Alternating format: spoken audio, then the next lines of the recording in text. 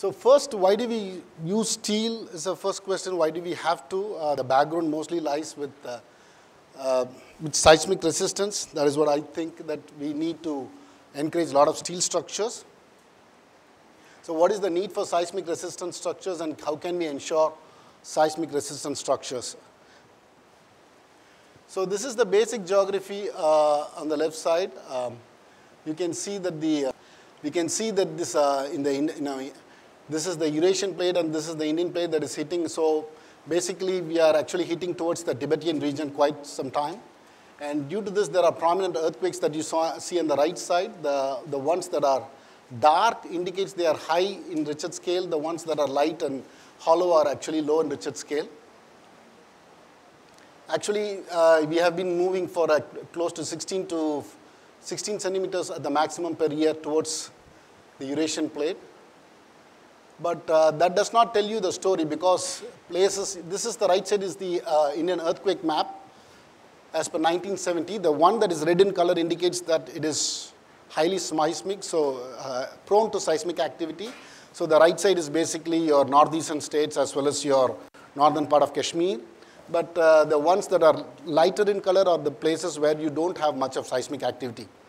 But so you go by this design and you see suddenly Latur happening at a place where there was no seismic activity.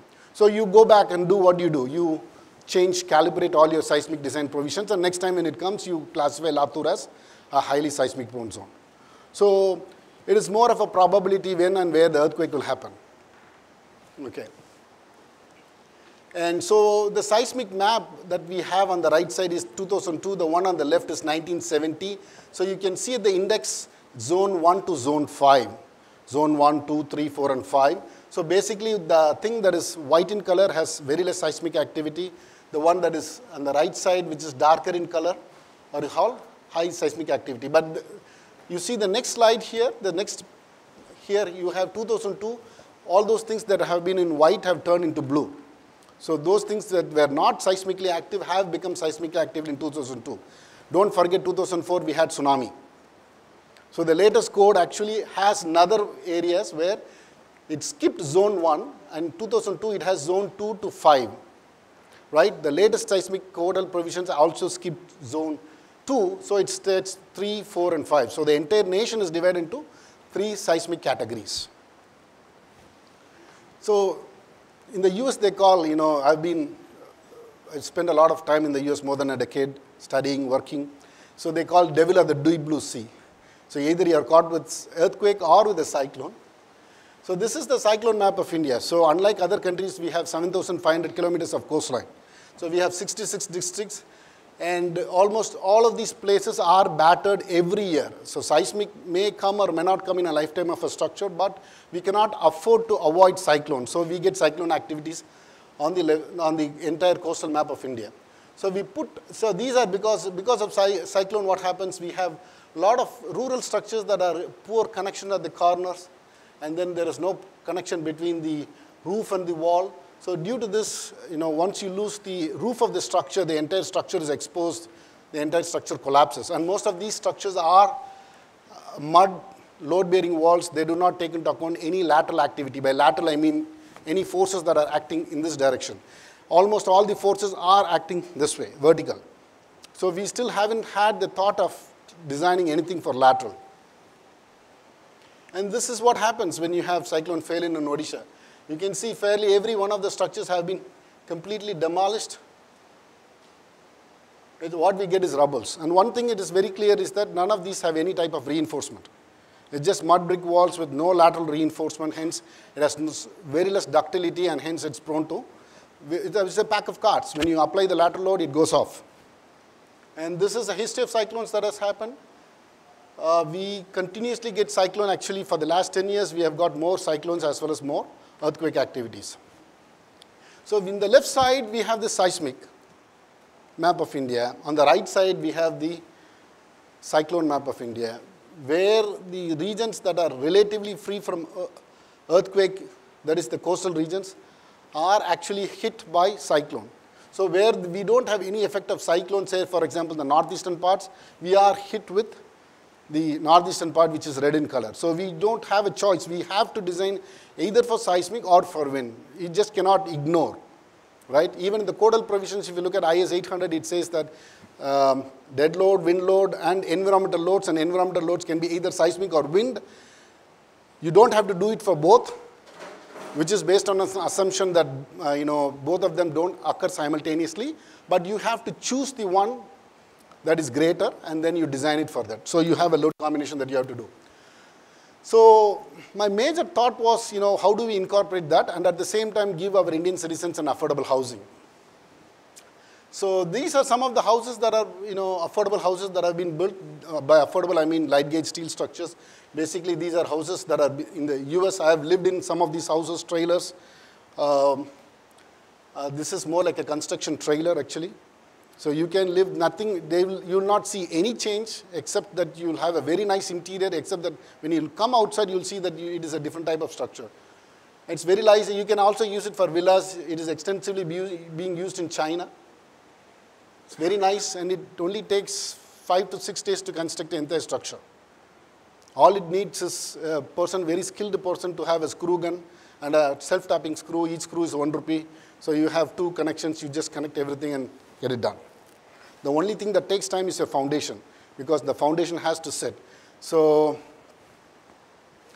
this is basically my research work. So everything here is a component of a wall, right? So I basically come down to the wall. So the inside portion that is blue in color is your blue color gypsum CFS stud, and the exterior sheathing is called the gypsum sheathing. It can be gypsum sheathing, it can be oriental board or cement board, or it can be even a light gauge steel structure as well, a thin light gauge. So these are my key research work. So most of these loads are subjected to lateral loads, basically bending due to earthquake or wind. So how we study this? So this is if you look at here the sheathing, and you see you can have Z section, or you can have a C section, or you can have an hat section, depending upon which section that you want to put inside, depending upon how much load it is, what is the thickness of it, what is the depth of it, all those things come into picture. And then you have a sheathing board that is covering both of them, and then you put self-tapping screws or nails that you see. Sheathing board as well as fastener spacing, the amount of fastener spacing, these things have to be determined. So anybody can talk many things, but at the time of doing things, it's the detail that is more important. What is the thickness? What is the length? What is the screw spacing? What is the diameter screw? What is the length of the screw? What is the torque that has to be applied to the screw? So many details are involved, especially when you put your Indian citizens inside a house that is supposed to prevent you from earthquake and cyclone. So unless we do a large-scale testing, we cannot arrive at very conclusive evidence. Theory will give you certain things, but after a while it stops. When you write a codal provision, unfortunately, the gentleman before me presented IS 800, and he said there was a big gap of 5 years or 6 years. The codal provisions that we have for cold form steel was last revised in 1975. So 41 years we have not done anything with the codal provision. So you can see the state of affairs for using a cold form steel. So what do we do? Basically in our lab we simulate this kind of thing by applying a load, gypsum board, and try to understand the bending capacity of that structure. But before we do all that stuff, we need to know what is the section has some kind of imperfections. The section is not very straight. As you know, if a member is very thin, it is subjected to imperfections. Imperfections are deviations from actual geometry. Imperfections are basically classified into 2 categories. One is your geometric imperfection, and other is your material imperfections. Let's not worry about material imperfection, because for material imperfections, cold form steel are not very much affected, unlike hot rolled steel. So let me just go into geometric imperfections alone. So in order to quantify geometric imperfections, this is the topic. We purchased equipment on the right side. This is a 3D laser scanner. This is what you get when you scan the C channel. This is an unlipped C channel. This is what you get when you scan. So why do I need to study imperfections, first of all, right? That's the question that is in everybody's mind. When you do a concrete casting or something like that, when you cast the concrete, you take certain amount of concrete and make a cube out of it and a cylinder out of it, and then you do compression testing and you do split tensile strength to find out the split tensile strength. Why do you do? Because you have to characterize the material. Unless we know what is the carrying capacity of the material, the characterization is more important. So akin to that, we have to characterize the steel structures. Because it is very thin, it is subjected to imperfections. So what are the different types of imperfections? Before we go into that, how does it affect the load carrying capacity? So you see that the one at the top is the test. The test is dark in color. And then the dotted lines with the red color is finite element analysis without local imperfection. And then on the bottom you have a dark color with imperfection. So when you include imperfections, the actual values are matching with your test strength. If you don't incorporate imperfection, there is a change in strength by 20%, which means that it gives you a fictitious load carrying capacity, which is not correct. Because you cannot do testing for every structure. You have to do some level of analysis. And in order to do analysis, you have to know what is the type of imperfections that I have to give it to my structure. So what is this imperfection? So imperfections are basically deviations from actual geometry. There are two types. The right side is the global imperfection, which is called three types: bow, camber, and twist. Bow is nothing but a major axis, minor axis bending. The center one is your camber, that is your similar to your major axis bending. And the twisting is when you apply a torsion, so it is twisting. On the left side you have crown. Can I have somebody replace the batteries for this? Excuse me, sir. It's very difficult to, can you just replace these batteries for me? So the left side is your ideal cross section, then you have some type of thing called B is called crown. Excuse me. No, it's not working here. It won't show. Okay, so I learned something new today, that I cannot use my pointer on an LED screen. Okay, so on the left side you have this ideal section, and this one, next one is the crown, and then you have the dent, then you have the twist, flare, and overbend. So basically these are different types of imperfections that comes. Why do we have imperfections? Because this is made from press brake. You know what a press brake is? So basically, this comes like a roll of toilet roll paper. It's, cold form steel comes in a very odd, just like a paper sheet, and then you put it in a roller and you get the desired geometry. In doing so, the Indian worker will introduce some kind of imperfections, and unless we standardize those imperfections, we cannot do analysis. Unless we do analysis, we cannot quantify the load carrying capacity. And unless we quantify the load carrying capacity, we cannot suggest any codal provisions. Unless we suggest any codal provisions, we may not be able to use that for our affordable housing. So basically that's it. So, but there are also other things that I wanted to point out. So if you have an incorrect stretch width, you have these kind of deviations arising here. But these are not imperfections, these are error in incorrect stretch width. Basically the fellow has shortened the stretch width. So because of shortening the stretch width, he got the width correctly, but the depth is wrong. Or he can get the depth correctly, the width is wrong due to shortening. That is on the left side. If he makes an error in marking where is the width, where is the depth, you get too much depth or too much width. Okay, so these are not errors in imperfections. These are fabrication errors. So before we go into that, I first wanted to study what is the need for carrying out imperfections. People have studied for imperfections? Yes, they have studied for the last 50 years for imperfections, very long period of time. But the problem is there is no generalized formulation available. The question is it necessary to have a generalized formulation? And the answer is yes, we need to. And this is what happens. So see, when you have a thicker member on the rightmost side, you don't have any imperfections. As you reduce your thickness, you go to the left, you have imperfections, the deviations from the ideal geometry. Right? So how do we quantify that? And this is the codal provisions that I took from AISI, American Iron and Steel Institute. And you can see that these codal provisions gives the amount of tolerances that are applicable for choosing your cold form steel sections.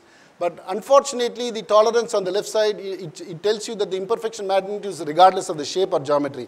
It does not tell you that the imperfection geometry is with respect to channel or a hatch section or an Z section.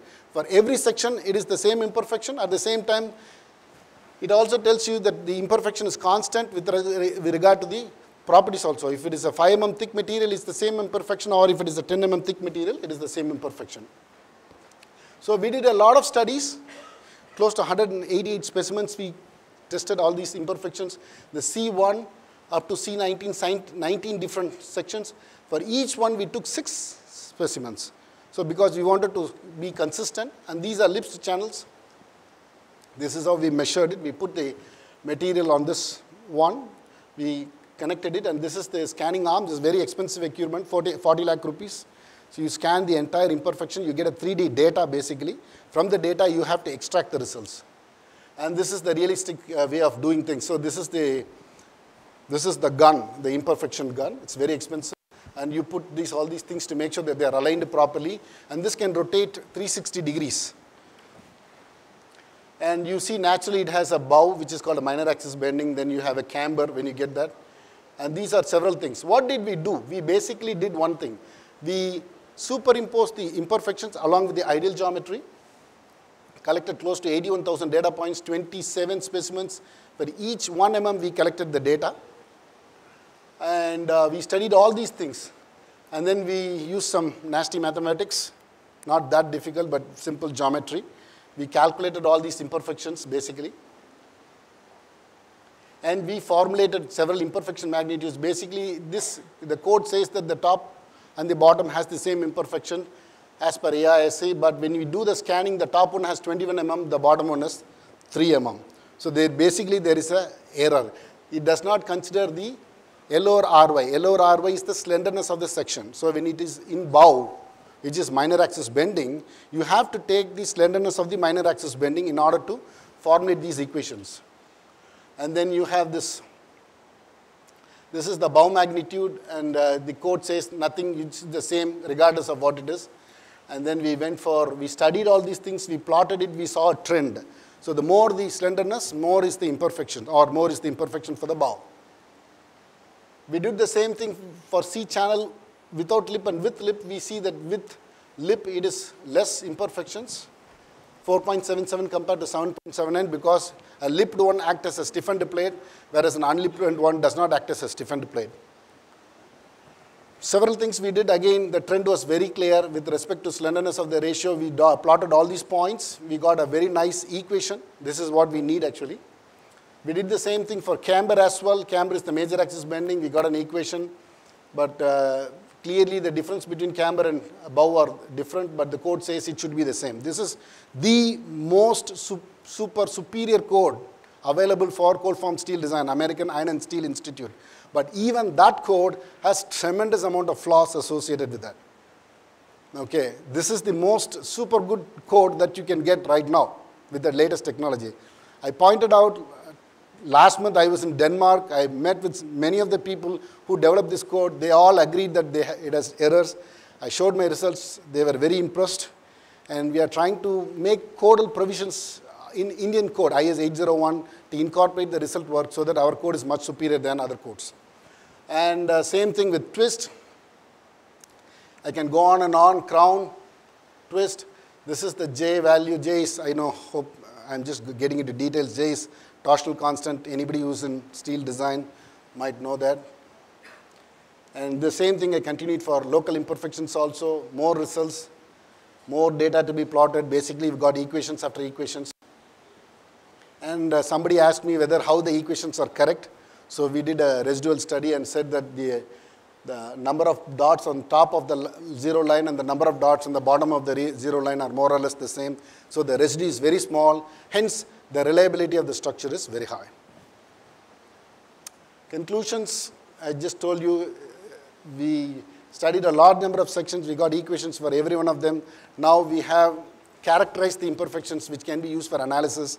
Analysis tell you the truth, which is what is the exact load carrying capacity. Once we know the load carrying capacity, we know exactly what is the amount of partial safety factor that we have to use for design, because everything boils down to money. If you use an incorrect partial safety factors, then you will lose more money. So this will tell you the truth as it is. That aside, I just wanted to talk few things on steel. This is my research, but this is my passion as well.